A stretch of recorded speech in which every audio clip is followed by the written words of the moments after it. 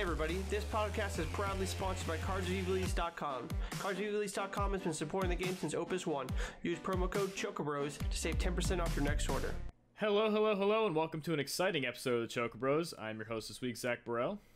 And I'm KODY SNODGRAS. And you're KODY SNODGRAS who? Dakota SNODGRAS? You are KODY SNODGRAS, qualified for Worlds as a representative of the North American team. How does that feel? It feels pretty good.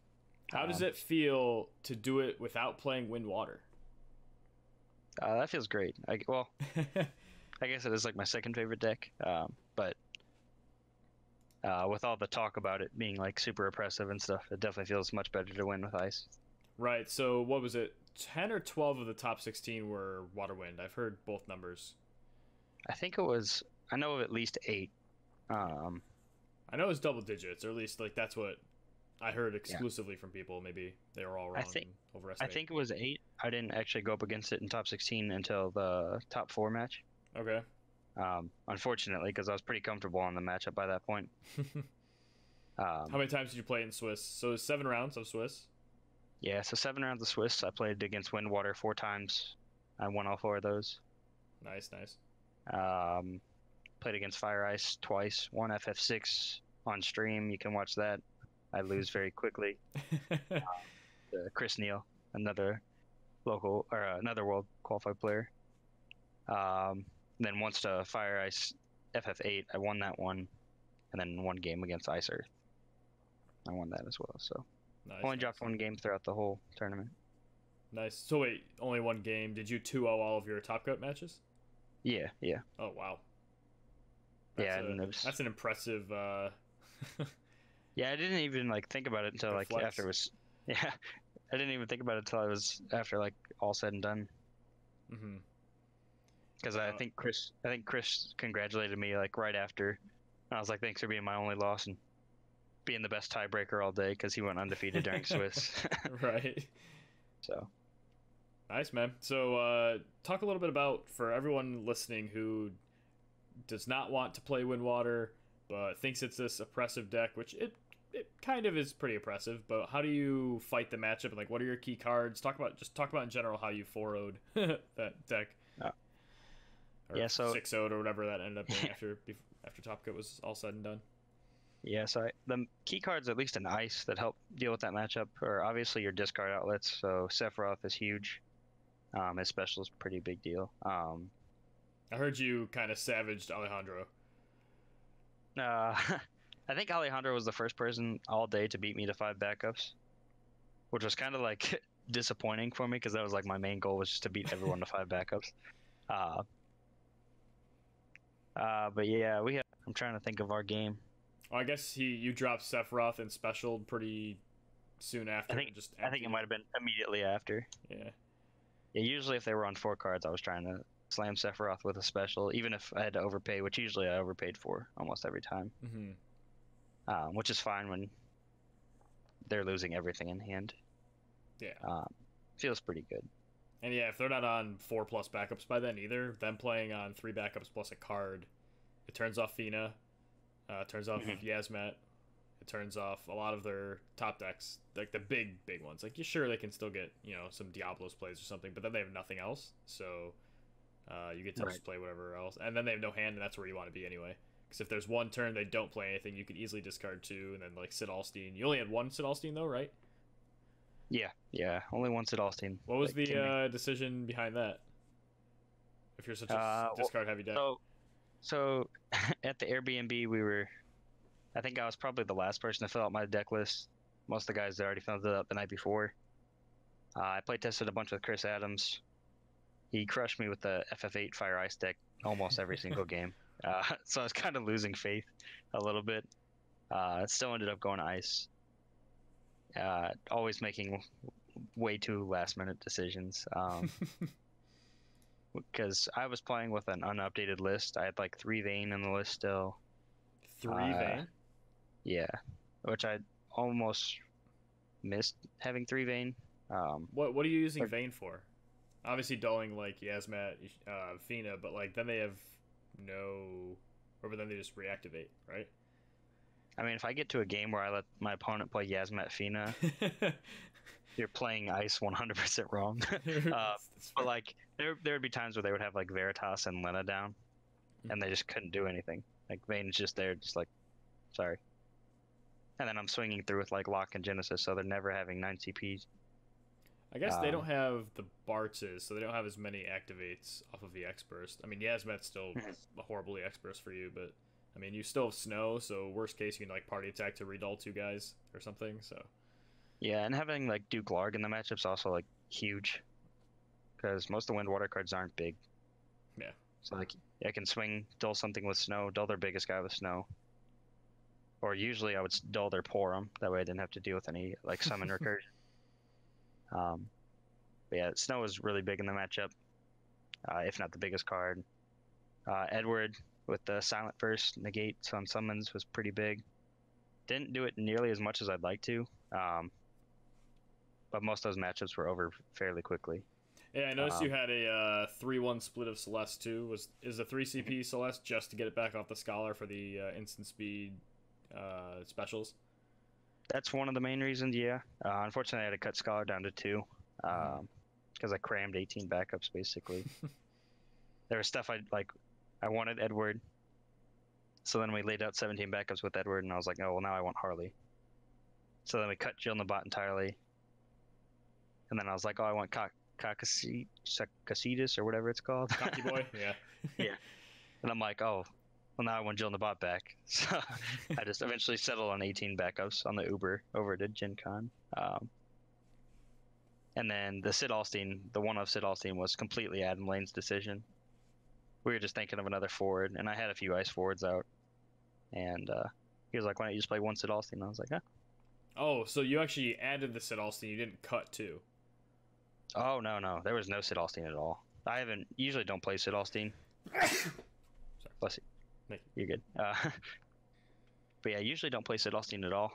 Why is that? Is that just so they don't replay things like Fina or whatever to give entry value? I mean, usually dull. Usually there's enough dull freezing, and nobody's playing anything to really stop dull freeze effects. You got like reactivation effects with Fina and Yasmet, but at that point it's almost fine because we've already gotten through for that turn. Nobody's playing like Guy or Yang or like the Earth Black Mage that prevents dulling and stuff. Maybe that'll change, but yeah, right. Now everyone's afraid of ice, and they won't play that Wind Water anyhow, so it's not really that big of a deal. But yeah, I hadn't been really playing Sid Alstein. Adam Lane said to play one. I played one in Kansas, and it was pretty good. I think I only used it once or twice. Mm-hmm. At this tournament, I only used it in the top 4 match against Adam Lane, unfortunately, and then obviously the 2 times against Kyle McGinty in the finals were pretty huge. 2 times? Yeah, it was. There was one time where I had him in hand. He played Yasmet. He had 1 card left in hand after that. I just had to draw discard outlet, drew Sarah, slammed Alstein afterwards. And that game was pretty much a wrap. And then our final game. Oh, okay. I thought you meant like twice in the same game. I'm like, how did you get the Sid Alstein back? No. And then the final game, obviously I had to draw it. I drew my hand and just started shaking my head. And he goes, oh, you drew it? I was like, yeah, I drew it. It was pretty much a wrap after that card came down. Because Yasmet's like anti-ice pretty much. Right. Entirely. Right. We play very top heavy. A lot of 5 drops, 6 drops, 7 drops. What's cool though is they can never attack with it unless they have a way to reactivate if you have the Emperor out. Because he'll just snap kill that the following turn. Like if you have Snow and Emperor out, like you're just gonna dull the rest of their board or dull it. Actually, that's true too. If you have Snow, you can just kill it anyway. So even with like even like playing Azure and discarding my other 3 cards in hand, I feel fine doing that. As long as whatever gets rid of Yasmet is the optimal play every single time. Like you could lose the game the next turn as long as you got rid of Yasmet. You did okay. Like you did all you could. So they actually can't even really save him, can they? Unless it's like Diablos in response to the Emperor activation.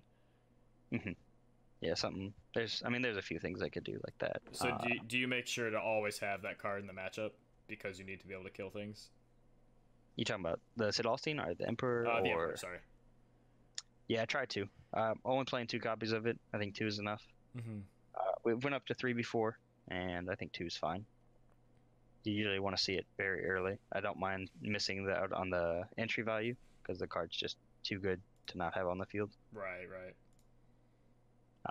But yeah, and then the main thing this weekend was the 3 Azure Dragon. Oh, you were playing 3 of that thing? Yeah, yeah. Me and Okimoto had a pact, which one of us stuck to, and one of us switched to fire. One of us switched to Fire Ice last minute.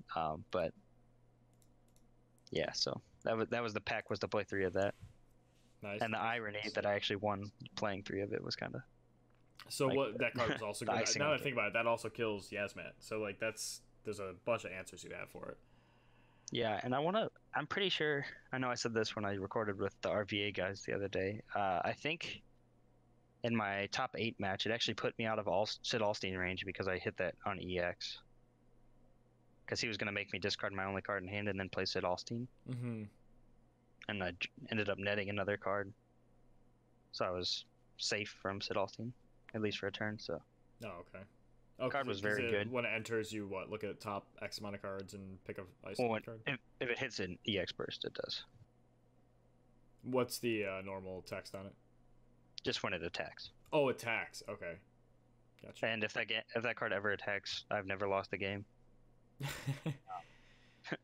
It's just, the card's just super good.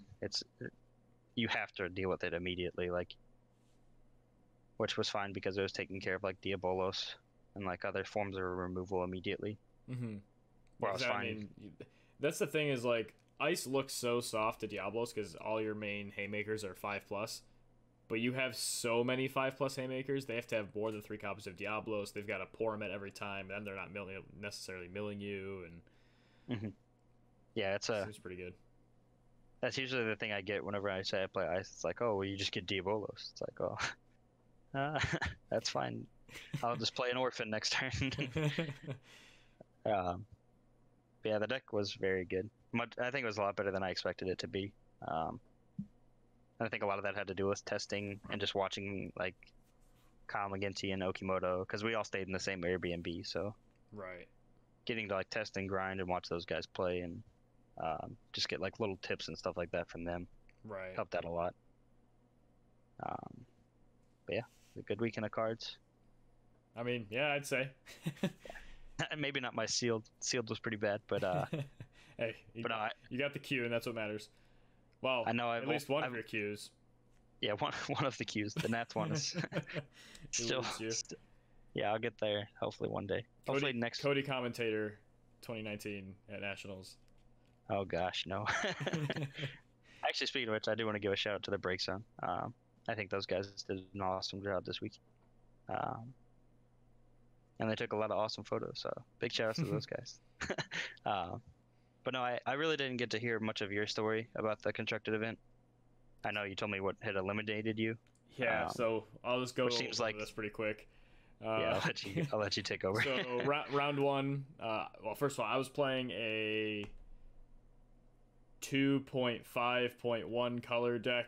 It was mainly Water Wind, had some Earth, had a couple Lightning cards, and it was spicy. It was a Summons Mill deck. I had been testing for a long time, trying to figure out how to beat the Wind-Water matchup. I could beat pretty much any deck except Scions. Spoiler. And it's just been very fantastic. I could not solve the matchup though, but I think it was because I refused to play all 3 Valfor, all 3 Diablos at first, because I was trying to play the same deck as Last Opus, or just edited. And it took them all out. Wasn't good enough. So put all 3 in with some advice the previous night from both Richie and a couple other people I've worked on the deck with. Added more wind cards. I put in Charlottas to get my colors also. Took out some of the cute backups. Tried to just make it more consistent, even if it wasn't as like interesting to me. But if you watch the stream, I also played 3 copies of Kamari. Oh, the backup? Backup. Okay. So one that taps for your opponent's colors, right? Yeah, so my logic for that was I was trying to figure out, at first I was playing the Earth Moogle that makes Lightning CP, because I was just like, alright, I've got some Lightning summons, I need an Earth backup that's not a Jito to play my Shintoto. Because if I don't have Chaos out, I need to be able to play my Shintoto. and sometimes I just don't have enough Earth cards. So I need to be able to play an Earth backup when I have that opportunity. Also, Charlotta helps in that regard as well. I actually played Kimahri once by, dulling, sacking Charlotta just for the 2 CP to play it. But in a meta where I'm expecting over half of my matchups to be Water Wind, he makes all 3 of my colors. Which, in testing, one of the problems with my Riku backup was I had to always keep back either Shantoto or Chaos to mill. And then that only leaves me 1 multicolor backup in order to use all the different summons in my deck. So having Kimahri be wind, most importantly, water's sometimes relevant too if I need to play Yuna or something. It was actually a very crucial piece, and it kind of like solved the whole thing. I played a couple games with Alejandro the previous night, and I think we went 3-1 in the matchup. So I felt really good after that testing. So I did it. I did me. I didn't want to play just regular water wind. I was this close to audibling to it, but so anyway, round 1 was water wind. My opponent played a turn 1 Yuna and then no more backups for 5 turns. Oof. So discarding I think the other 2 Yunas in the process, and yeah, it was just slow, and by the time they built up I was already built, and I just 1 for 1 all turn every turn, build, just did the normal game plan. Also that matchup is where I Valfor'd 5 times in 2 turns. It seems pretty good. Yeah, it was like Valfor, and then the next turn was like bounce my Ajito with Shemhazai, played Ajito again, pitching 2 backups, get back 2 Valfors, pass, and then they went to go, mill and then Diablos untap, and in response, I pitched a Chaos Walker, Valfor, milling 4 times, put them to 1 card, and just like kind of shrugged. They couldn't mill me out, and I just passed turn, and the game was over. So that was fun. Round 2 was Windwater again. It was Brian Berkeley. He was on an interesting version with like Barrel Eye and Scholar and some other stuff like that. That game was what's that? Yeah, he might have been almost, if not on the identical list of Kyle in the finals. Okay. Because they were playing Scholar and Barrel Eye at the Airbnb. Yeah, and they had really low forward count. They were kind of a more dedicated mill deck, kind of that we've seen from Japan and I think a little bit in Europe as well, where they just lower down on the forwards and just play the necessities for board wipes and untapping, or activating. But yeah, that one I just ground out. It got down. I think I had like 3 or 4, like between 3 and 5 cards left in my deck when I milled him out. So that was just a 0 damage mill fest. None of us did anything but milling. Mist Dragon was great in that matchup. I'm pretty sure his last turn he was doing math to try to figure out how to like basically end me, and I let him untap with Pain, which he wasn't expecting, and then he went to go Diablos, and I Mist Dragoned it, and then he had something else, and I was able to like I had him covered with like Valfor Archer, like I had him 3 different ways dead. So that went in my favor as well. I believe it was the next round I played against I think the next round was Scions. So I lost to Scions. My opponent got 2 very good Mist Dragons off on me. The first one countered a Shemhazai on my Shantoto, so I didn't get to Shantoto a second time to wipe out 3 forwards, and then I took beats. I think I EX bursted something to take 1 less damage, but it was not a good not a good situation. I died, and then they also were able to counter a Diablos that I played later, which is pretty backbreaking as well. So I just got Mist Dragoned out of that game. Science is hard anyway. I learned by the end of the tournament that I'm very soft to Ishtola because she just can't be broken, and I realized the only removal I really have for is either like triple Valfor or some kind of like Fanfurt play. Mm-hmm. So, or I guess Diablo's Valfor also works, but that's a lot of investment for 1 forward when they can just shit out a couple more in the next turn and just haste you out. So if I didn't have Alexander, that matchup would be even harder, but I have 2 copies of that, which can kind of handle the Alisei sometimes. But no, really hard matchup, lost. Then I got put into Mono Ice, and got to listen to my opponent complain the whole time about how boring the match was because I was just killing his guys and milling, but, I mean, Sorry, I just at least it's not wind water, but it was. Yeah, so I was playing Unit H obviously, so with Cass Walker and stuff. Was he actually playing snow, or like? I don't remember if I saw snow, but he just never had forwards. I just killed all of them on sight. Interesting. Okay. Never got hit. I think that took like maybe 3 damage like in the beginning, but once I board wiped once, it was the old classic move of only playing 1 to 2 forwards. He knew I had Shantoto the whole time, so once I drew a Shimhaza, I just jammed Shantoto, and then next turn 3 forwards. I went Shimhaza, I pick up my Shantoto again, which is pretty brutal. That's pretty backbreaking. Yeah. So after that point, it was just 1 for 1 the whole time until he got milled out. Then the next round was the tragic round. I'm 3-1 at this point, feeling pretty good. I get put against Colin Coughlin on stream, Windwater versus my mill nonsense, and we're extremely close. His Asura caught me off guard, so we had more untaps than I was expecting. I got unit down eventually with, I guess it looked like a pretty steep play. I unit his Veritas and then like took a point damage or 2, but like I need to get the unit down, and Veritas just doesn't do anything, and it's 6 CP he has to pay if he wants to replay it. Otherwise, it's just going to be stuck in his hand. So, I don't care about the Porum at that point, because it's just going to die and get removed.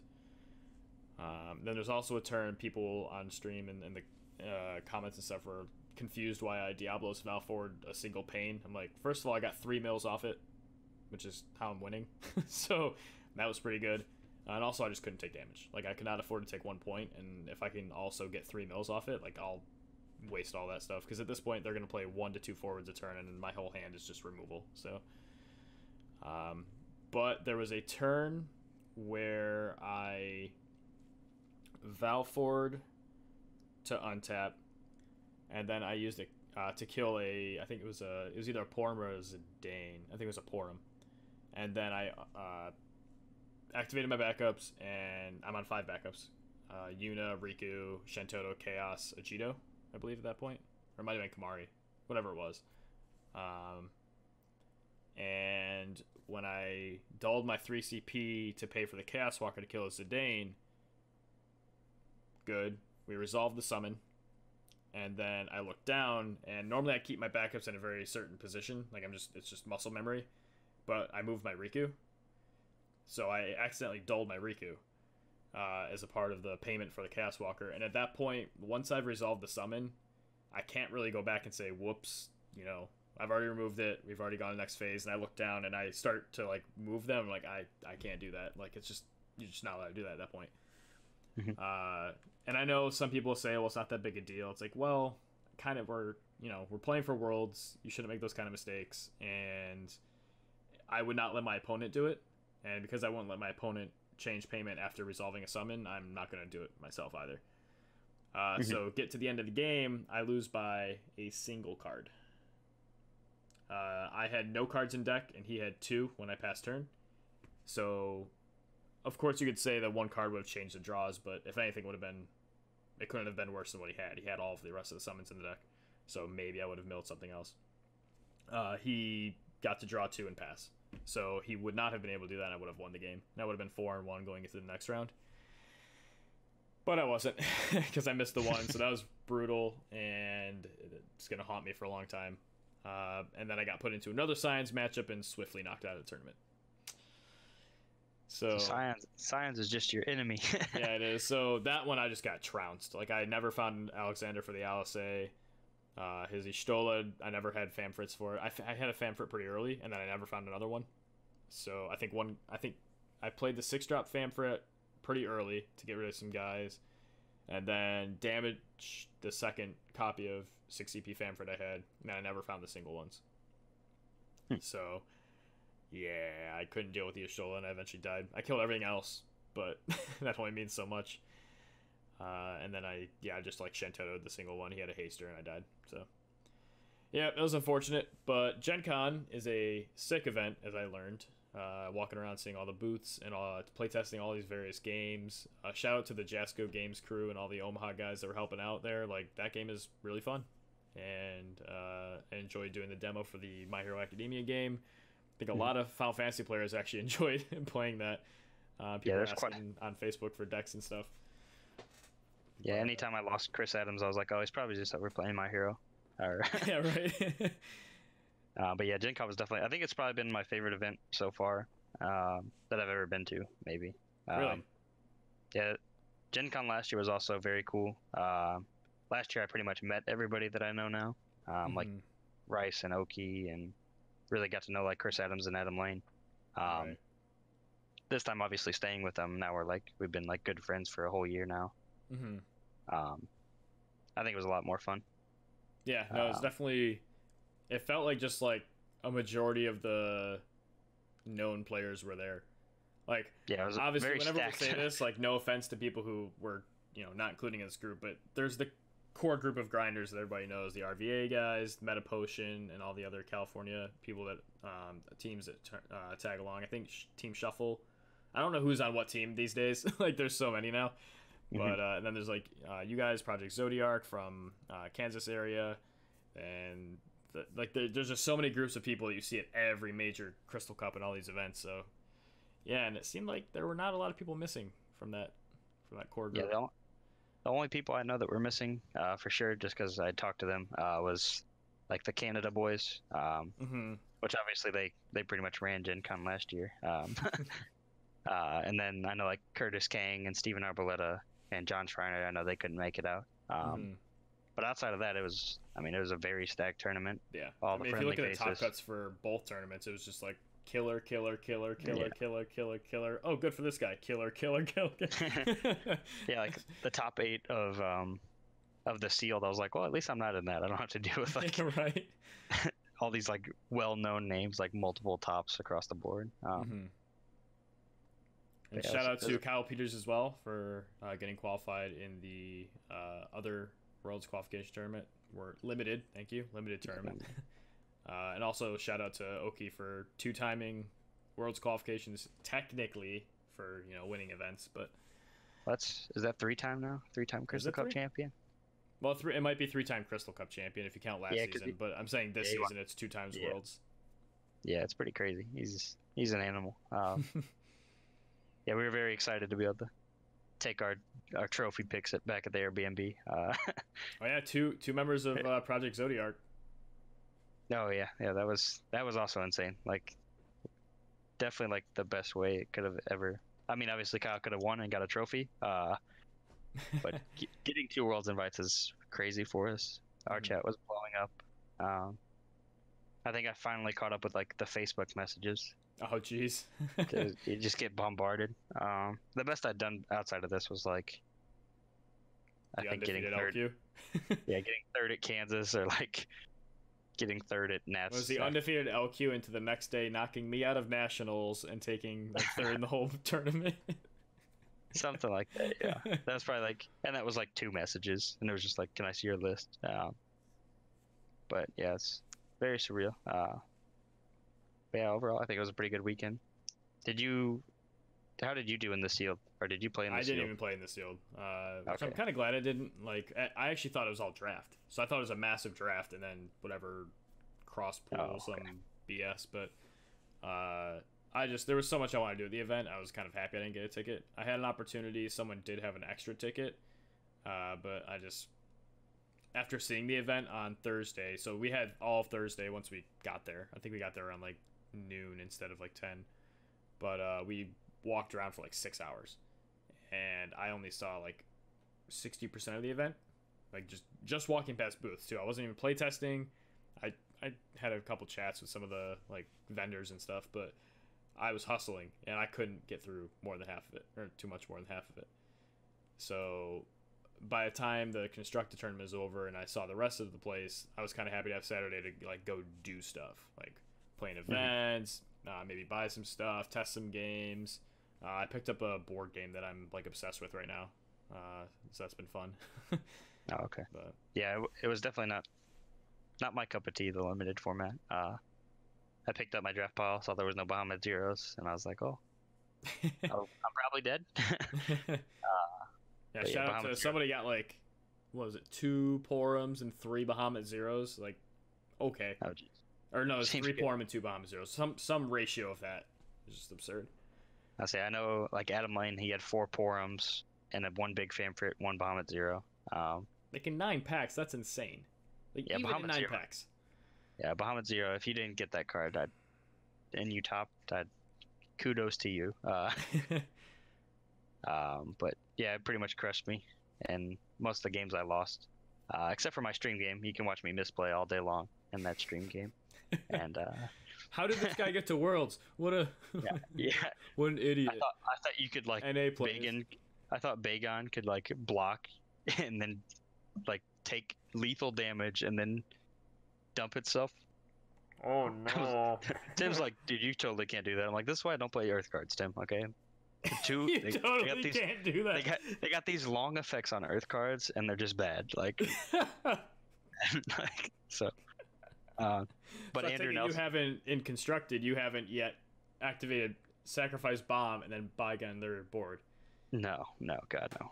You don't want 11k your opponent's board? Seems pretty good. That is just sounds awful. Oh, Sounds like some weird. That's a local only deck. But yeah, he actually ended up letting me take it back, and I could have made like a huge board wipe play. But after he let me take back the block, I was like, "There's no way I can do this on stream." I was like, "There's no honor behind that. Like, I would just look like an awful human." So I just took the damage, and he ended up crushing me. And yeah, that's pretty much the end of my sealed. Like I lost one more time after that very swiftly.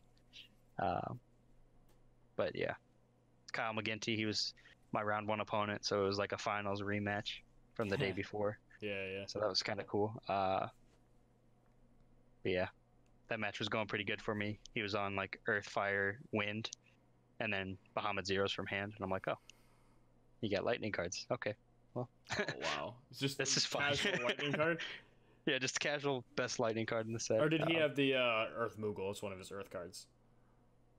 I don't think he did. I think he discarded like one of the FF14 cards to play the Bahamut Zero from hand. I was just like, oh, I'm dead.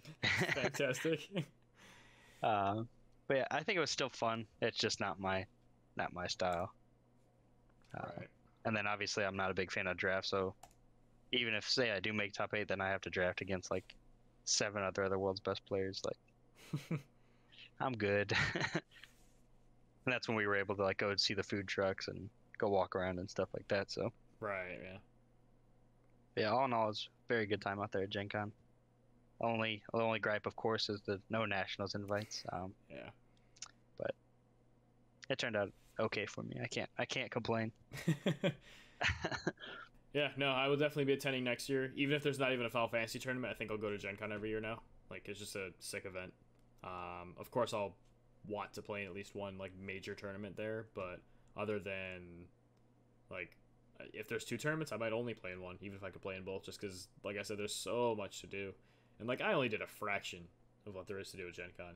Like, there's so many, like, events on the side and seminars and, like, learning about, like, game design is interesting to me, and seeing like how things get balanced and how just all those processes fascinate me. So I'd like to do more of that if I went again, or when I go again.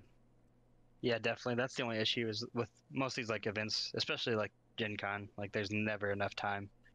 Like, I would rather 03 draw and just get trounced right off the bat so I can go do the event. But if I'm like in the 7th round sweating with a win in or something, or like I'm playing for my tiebreakers and I miss it and I get bubbled on tiebreakers or something, I would just be so livid. I'd be like, what's the point? Like, I should have just been enjoying the event.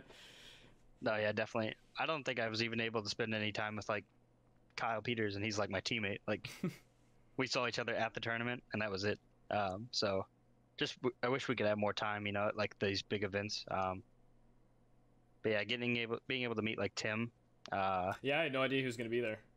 Yeah, that was pretty awesome. I had no idea either. I had like got to the Airbnb and they're like, Tim will be here in like 20 minutes. I'm like, Tim? Who's Tim? And then they say it's Tim, and I'm like, wait, like the EU guy? And they're like, yeah. I'm like, oh, okay. So yeah, it was pretty awesome getting to hang out with him and all the boys, getting Kageyama, getting to play test against him. Mm-hmm. I actually didn't end up playing against Kageyama. I just kind of never caught the open play times. I was just wandering around too much and lost track. Yeah, I got to play him in one gunslinger right before they started wrapping that up because they were flying, I guess, back home. But got to play him one time. Got the win with the mono ice, so There you go. it's always a good time. Well, speaking of the combination of both Kageyama, Mr. Mono Fire, and Tim Schilder, the German, there was a Grand Open in Germany that included a Mono Fire deck in the top 16. Mm-hmm. And not surprisingly less wind water than. So here's some statistics for you. There were more fire cards than ice cards, and there were more fire cards than water cards played at the event, at least in the top 16. Almost 50% of the cards played were wind. There were lots of mono wind decks. So 1, 2, 3, 4, 5 mono winds, 2 wind waters with or 3 wind waters with almost no water cards. There was actually an earth water. I haven't looked at that one yet. Oh, that's spicy nonsense. Okay, Luna Freya and Final Fantasy 15 people. All right, cool. Yeah, I saw. But 2 mono lightnings, Scion's Golbez. Like what? Yeah, I don't know where all the ice players were. I'll have to make a few phone calls or something. All right, and get some of these guys back out there. And I guess the ice player that made it, no dig at him, but he actually only even made it with ice cards because there was the banning of our first player in the competitive circuit for marked cards. I guess I'll maintain not throwing names out there, but we do know who it is. Marking cards when they are 9 of the EX bursts. There's Porums, what was it? Porums, Famfritz, and Valforce or something like that. They're very. I don't know if those are the exact ones, but I know Porums were one of them. Some number of EX bursts were. Any number greater than 0 for marked cards are it's pretty garbage thing to do. So glad to see swift action taken on that. And congratulations to Michael for making top 16 as a result. But you disappointed KODY with your ice cards. Nah, he made it. He made it. That's all that matters. That's true.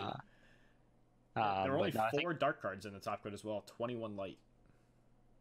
Probably all Yuris. Yeah, there were. Or several Yuris at least. Yeah, there's 1 Veritas here.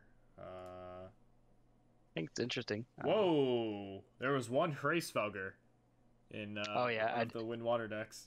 I did see that. Yeah. It's pretty spicy. I don't know if they just didn't own Veritas or.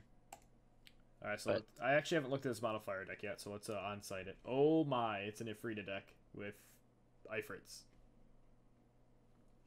There are 3... Oh man, 12 summons. I'm going to have to pull this up. 2 of the new Belias. 2 of the 2 CP Ifrit that deals more damage if you have a bunch of fire characters. To be fair, that's probably one of the best ones. Ifrita, 2 copies. Only 2, while also trying to get all these payoffs, but okay. 1 4 CP Bahamut that you can only cast with backups. 3 Ifrits that deals more damage for the fire backups you have. And 2 Phoenixes, 7 CP. That is a crazy summon line. Seems pretty. Lots of EX burst backups, which is pretty good. Vermilion Bird Lassie, both of them. The Zuyu and the 6 CP backup. Nails. Oh, he played Zuyu? Oh, that makes me... Right? It's 1 fire card I actually like. I love that card. The Pain Train. Stops for no one. Lon, Iroha, Guy, Bergen, Furion. It's a pretty sweet list. I think if I was to play Mono Fire for some reason, I would start here, probably. The only thing I don't like is I'd probably play a 3rd Marsh. He's only playing 2, and it finds any card in your deck that's not a summon. Well, not finds, but, look at top 5, take a card. Yeah, he's playing a lot of different unique characters all the way around. Pretty interesting. What place did this get? I didn't even. I think it was 15th. I just clicked. Yeah, it's 15th. The all red one. Okay. So they were the 16th seed going in to Top Cut, but still, that's pretty insane. I think it's nice seeing a lot less wind water. I think people are starting to figure out that it's not the be all end all. I guess ban Mono Wind has been every doing card. pretty well against it, from what I've heard in various chats. And people are saying, "Oh man, people finally caught on." Yeah, you're They're seeing a lot of Maggie Sisters, Yuri's, yeah, you're seeing a lot of familiar faces. Robert Phillips. Evan Tan guy coming out of nowhere with the Mono Lightning, crushing dreams. Always keeping people in check. Anytime they think something's broken, he's like, "Wait a minute, hold on." He's playing 3 copies of the new Kane. Yep. Oh, That's his only forward above baby. 4 CP, which I really like. He's staying low to the ground, with hard to deal with forwards like Illua and Hildebrand. Illua, Hildebrand, yep. Maya. Diana. Maya Maya is just- insane. So Against Windwater, it's like they both don't stand. both of my Scion's opponents had copies of that card, and that was actually super annoying because in a Scion's matchup I can block with Porum, get a thing back, kill another guy, that kind of deal.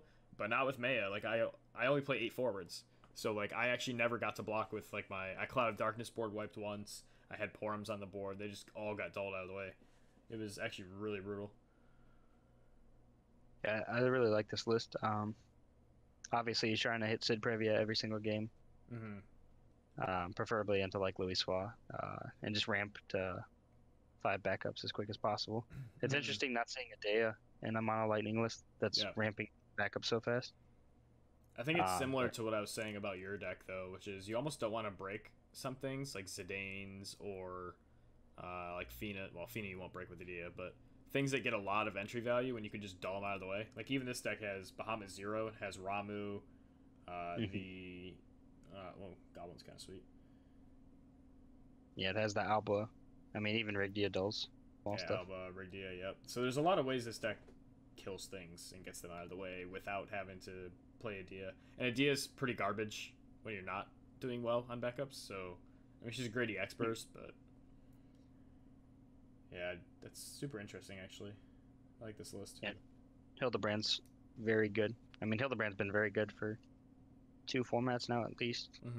In my opinion, he's been great since he came out. Well, He's it's always like been a tough card. Veritas proof. Like you just Yeah. sack him with Veritas, get him back, and then you play him again, do the same thing again. Seems good. Yeah, like if that's your only forward and they have Famfrit or Veritas in hand, like that never feels good to Famfrit or Veritas. Like I also like a lot of these mono win lists are playing Garuda, which is a summon that kind of got pooped on for a while. People just were like, "Oh, this card's bad. It's unplayable. Never have enough things. Not good." But apparently, it did work here because almost all of the lists had. Well, half the list had 3 copies. One of them was playing some spicy Alexanders, but yeah, it's refreshing to see a meta that is not all wind water. I wonder if this is going to be one of those lull NA moments where we're behind the curve or something. Although, to be fair, I've heard lots of complaints on both sides of the aisle, so about the deck and yeah, in they're general. Yeah, I think it's just good proving how healthy the meta actually is, contrary to Facebook comments. No. It's definitely not another- fun to lose that way, but I mean, it's not unbeatable. So No, far from unbeatable. I think it just took a little time for people to explore more, check out the actual options. We know Windwater hasn't gone like undefeated in the past. right. I mean, to be fair, this is probably the most powerful iteration it's ever had. Maybe not in the environment it was in, because there was definitely one meta where it was up there. I forget which opus it was. I mean, even last opus when JFB topped with it, Windwater was pretty much everywhere. But you still had Diluma around though, so like Earth Wind was still kind of, I think, probably. I guess it was like Earth Wind, Earth Ice, and Water Wind were kind of in a triangle fighting for power for most of the tournaments. I think I would say Ice Earth came out on top more often, but the times where Ice Earth didn't, one of the other two got to, like, hey, we're here too. No, yeah, I think I'm glad to see the meta kind of like, I don't know, more balancing out, I guess. I don't know, for lack of a better term. Yeah, I think we got a lot of Opus 9 left to play. I don't think we need to see any bannings or anything. I'm glad to see that talk has kind of calmed down. It seems like like a week, maybe not even a week ago, just a few days ago, we were still on like the ban RikWho or ban Val for like what's it gonna be? Or Ban Yuna or Diabolos, and Actually, these mono Windex 2 are playing 5 archer effects. So they're either playing 2 archer, 3 ninja, or 3 archer, 2 ninja. Which is, that's the way to do it right there. yeah, it's definitely a very smart play. I know like a lot of Japanese lists, they're always playing archer backup, or any sort of like backup removal. So maybe we can take some notes from those guys. Yeah, I think the meta's fine. So. The meta is fine, says world's qualified player KODY SNODGRAS. That's right. Did it with mono ice. Mono ice. Quote unquote a tier 2 deck. I won't say names on who said that, but but you're the one smiling. Yeah, that's right. That's right.